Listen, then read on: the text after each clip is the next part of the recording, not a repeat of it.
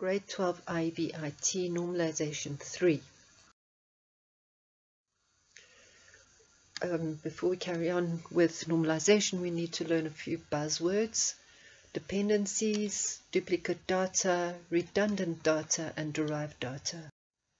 Dependencies is when one field is dependent on another. The notation that is used is A with an arrow pointing to B. This means that A causes B, but we say that B is dependent on A. So the one the arrow is pointing to is the one that is dependent on the other one. But you can see why the arrow points from A to B, because B is dependent on A. An example would be the Ford Cougar. Ford Cougar is made by Ford. The model of the car is the Cougar. So Ford causes Cougar, or Cougar is dependent on Ford. It doesn't work the other way around. If you know it's a Ford, you can't necessarily tell it's a Cougar because Ford makes many other models of cars. Luckily they do.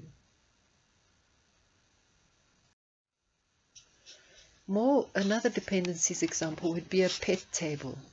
So we'd have the name of the pet, the animal type, the color, and the year of birth. So the name of the animal leads to the animal type.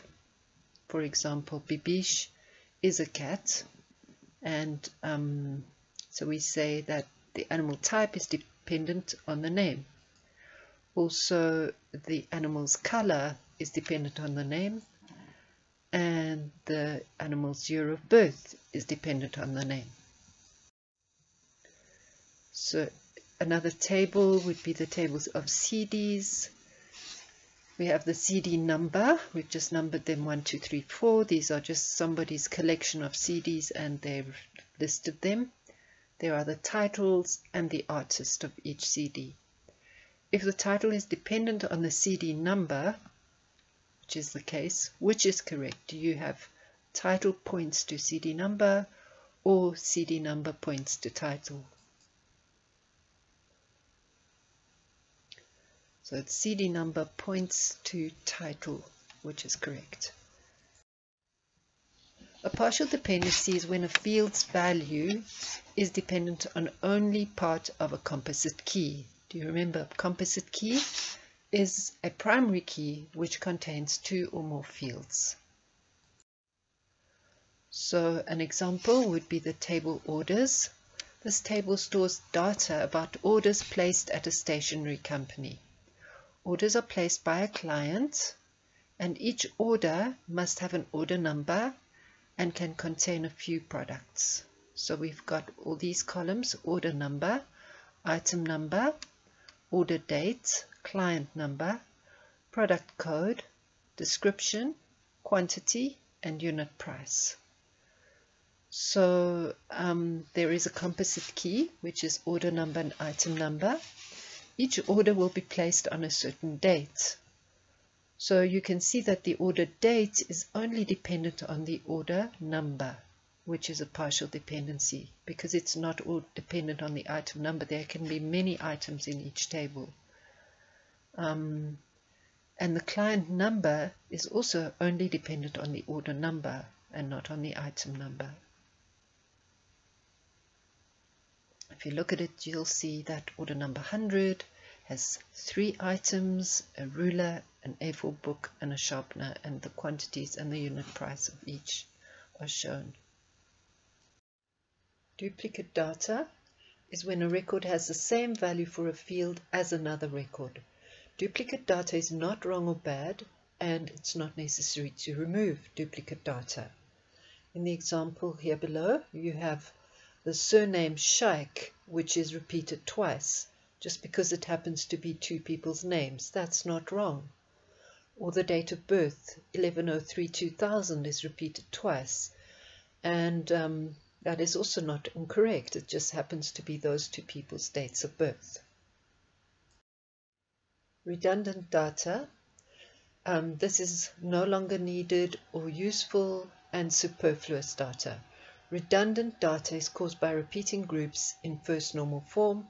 For example, in this table, students, which is a list of students and the classes they are studying. you'll see William Hartnell occurs 3 times. And that is incorrect. It is superfluous.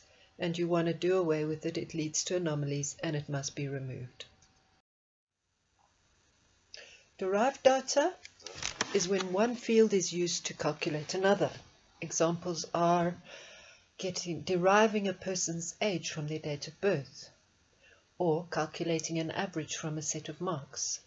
And generally derived data is not stored because you can calculate it.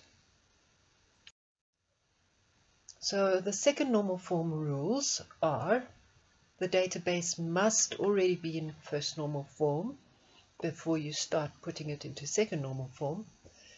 And the second rule, there must be no partial dependencies. Remember, partial dependencies is when a field is dependent on only part of a composite key. Remember the first normal form rules: remove all repeating column groups, all data is atomic, and ensure each table has a primary key.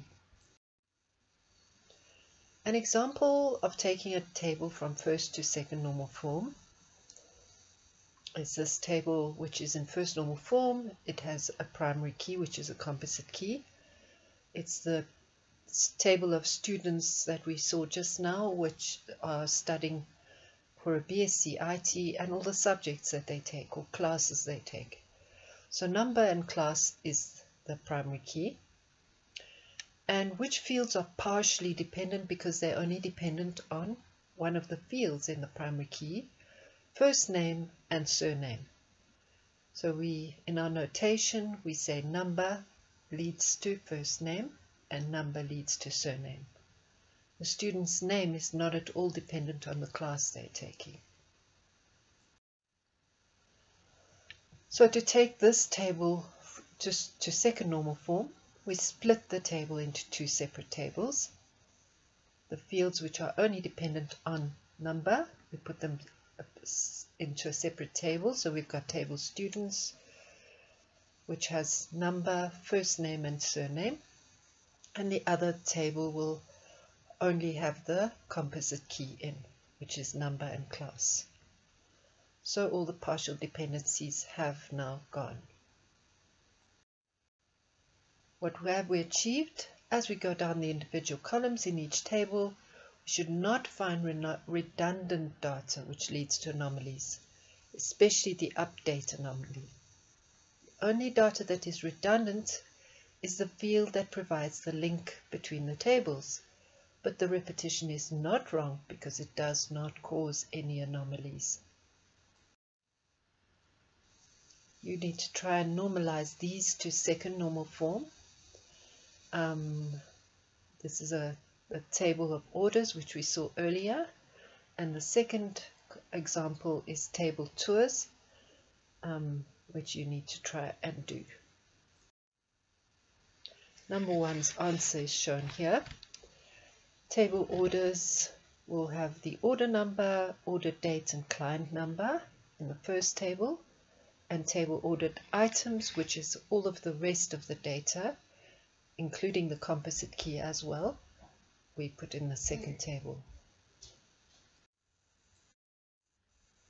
Number 2's answer, you'll have table tours, which is the tour destination, the number of days and the cost in the one table. These are the partial dependencies.